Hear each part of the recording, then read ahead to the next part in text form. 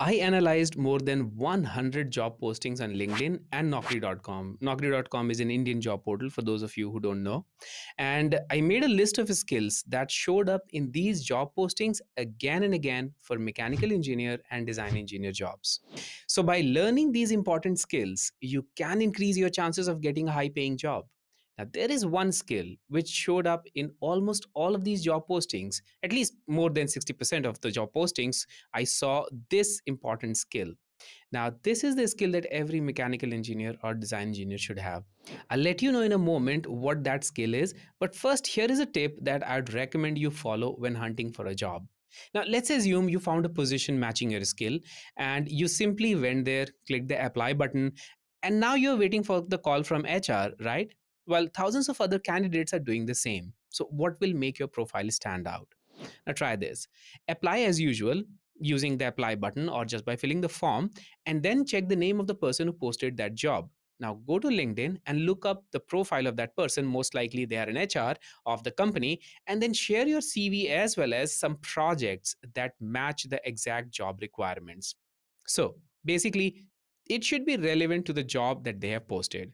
Now, they may again ask you to apply for that same job on the portal, which you have already done, by the way, but this time there will be a difference.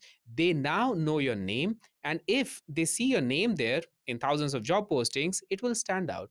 Not only that, they now have your name separately in their LinkedIn message. So it's highly likely that you will get the interview call, provided you already have the matching skill set and also you have shared the relevant projects. Now, back to the main topic.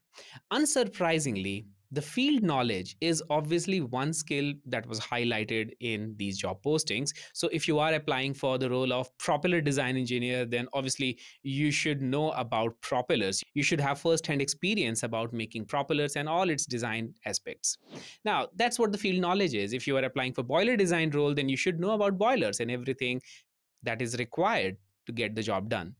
Now, apart from the field knowledge, the most important skill that I saw in all these job postings is GD&T and mechanical industry codes standards knowledge like ASME, DNV, API, AISC, ISI, or whatever it is in your part of the world. Now, more than half of these job postings I analyzed listed industry standard and GD&T knowledge as a must have skill. So, it's important that you acquire these skills. Now, when it comes to learning these skills, it takes time and investment. So, you should know if these tools are worth learning in the long term. And I use a free tool that can help you check exactly that. Using this tool, you can check if a skill is a latest fad, which is going to just die out in a few days, or it's going to last for quite some time. Now, using this tool, you can also check if the market of that particular skill is growing or shrinking, and you can use that to analyze if a skill is worth learning. Now, I'll again share that tool in a moment, but first let's check the remaining skills for mechanical engineers and design engineers. So, the next one is the communication and interpersonal skill. Well, you should be able to work in a team and you need to demonstrate that you are a good communicator and team player to your employers. So, no one actually likes a person who doesn't want to work in a team. So, mention that in your CV and demonstrate these qualities in the interview. Next one in the list is knowledge of CAD software. Now, obviously, if you are a design engineer, then knowing your CAD software like AutoCAD, SolidWorks, KTI, Inventor, or whatever the industry requires is a must. But even when you don't directly work with designing or drafting work, having a working knowledge of these softwares will be an advantage over your other peers. So once again, you can check which CAD, CAM, or CAE software to learn using the tool that I will share in a moment. Now, PLM PDM platform like Innovia was a surprising thing I saw in several job postings. Now, if you don't know this, it's a product lifecycle management tool, hence the name PLM, which helps design team keep track of every aspect of product development phase in a collaborative environment. So, knowing Innovia or similar PLM tools will be an added advantage as well. Next on our list is project management. Now, this was mostly visible in leadership roles like project manager and above for obvious reasons. So, having certification in project management is certainly a good thing to have. Now comes the less glamorous skill, and that's knowledge of Microsoft Office tools like PowerPoint, Excel, just a little bit of it, Outlook, and Word. Now, as you will be working with these tools quite a lot, no matter your work role, you should know about the basics of these things. Another skill that you should have as a design engineer or mechanical engineer is knowledge of CFD or FEA tools like ANSYS. Now, this is a simulation tool that helps in generating simulation for fluid dynamics, rigid structure, or even heat transfers. Apart from ANSYS, the traditional parametric software like SolidWorks, KTI, Inventor, and other softwares have FEA workspace, and learning that will help you as well. Now, where do you learn all these things if you are new?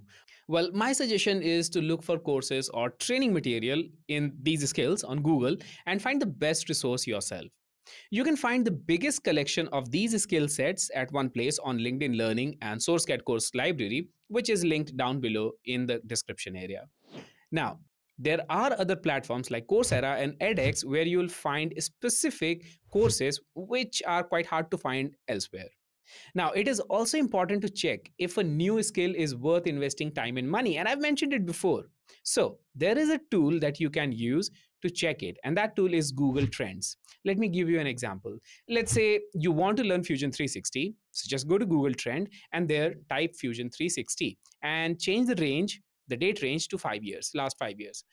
Now you can see that its trend is increasing. So this skill, Fusion 360, is worth learning because it has more takers and it is growing.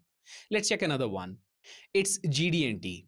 And if we look at its 5 years trend, it's quite stagnant. And even in longer periods, it is still stagnant, which is a good thing. It means the skill is stable in demand and it's going to remain like so for the upcoming future as well. So this one is quite a stable skill that also you should learn. If however you see a skill which has a declining trend, then you should stay away from that skill, obviously because of the obvious reason that it is declining. So now you know what the most important and common skills you should be focusing on for your design engineer or mechanical engineer job. Let me know which skill you lack and if you are planning to learn in the comments down below. Subscribe to get notified when we share more such videos. Take care, and I'll see you in the next one.